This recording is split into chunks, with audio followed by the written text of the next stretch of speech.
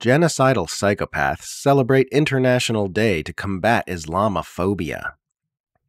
Well, it's International Day to combat Islamophobia, which of course means Democrats are busy making the most hypocritical and morally dissonant public statements you can possibly imagine. We recognize the violence and hate that Muslims worldwide too often face because of their religious beliefs, and the ugly resurgence of Islamophobia in the wake of the devastating war in Gaza, reads a statement from President Biden, referring to a U.S.-backed genocide against a Muslim population that he is personally responsible for.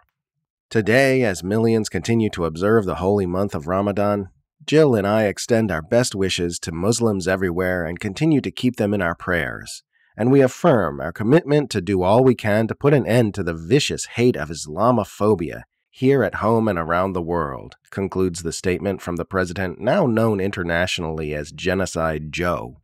On this International Day to combat Islamophobia, we reaffirm our commitment to upholding the freedom of religion or belief of all, and to speak out against acts of anti-Muslim hatred whenever and wherever they occur, adds Secretary of State Antony Blinken.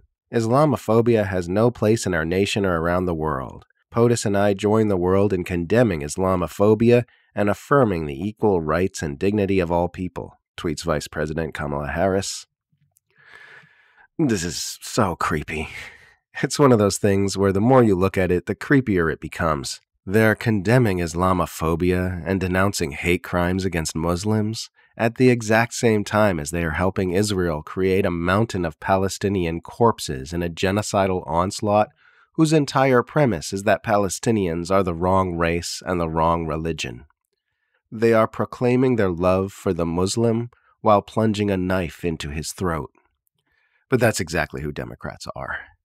Their actions don't matter, only their feelings matter.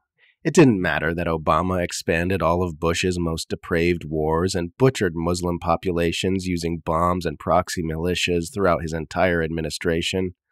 All that mattered was that he spoke eloquently and expressed compassion while the cameras were on.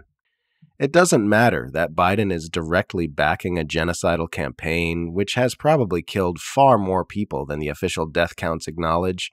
It matters that he condemns Islamophobia, and that White House sources keep feeding the press stories about how privately frustrated he is with Benjamin Netanyahu. The whole thing's just a vehicle through which the more progressively minded half of the American public can support the murderous agendas of the U.S. empire while still feeling nice about themselves.